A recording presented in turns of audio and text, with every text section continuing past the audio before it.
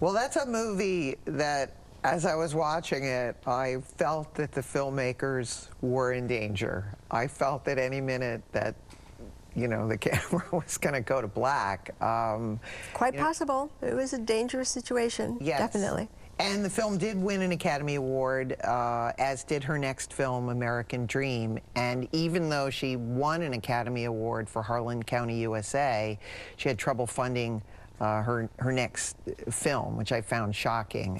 Well, it wasn't really. We all did. I mean, after Rosie, I couldn't get funding for a documentary. I got 3 development deals for features from Hollywood because it was a very popular film. So it wasn't. It's not unusual in our world. I mean, we made films outside the system. We made films. She made films that nobody inside whatever you call the film system then, which would mostly be television, would have made the film. Nor would they make the kinds of things she was interested in doing and covered. So it's unfortunately it was not unusual. But Barbara's led a really, really great career. And Barbara has really been kind of a trailblazer for all of us. She was for me. I remember sitting there watching her in '76 and saying, oh, that's great. You know, I can do that too. And what's wonderful about her is she's also really continued her career. Yes. Now, Harlan County is probably going to go down as in some respects the most famous film that she made, but she has continued to make really, really good films.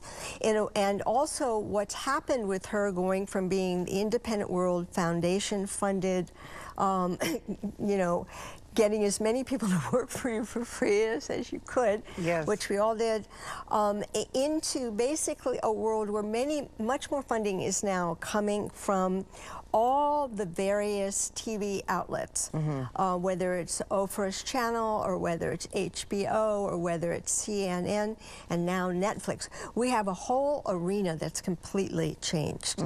So she's continued to be productive, working within the various ways you get things funded, and to this day.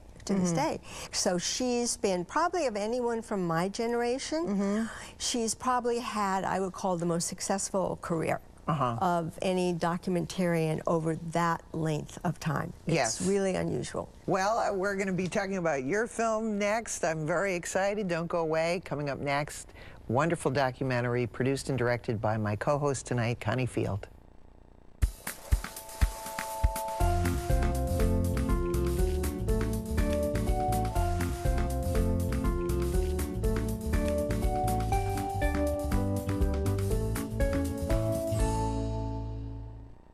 This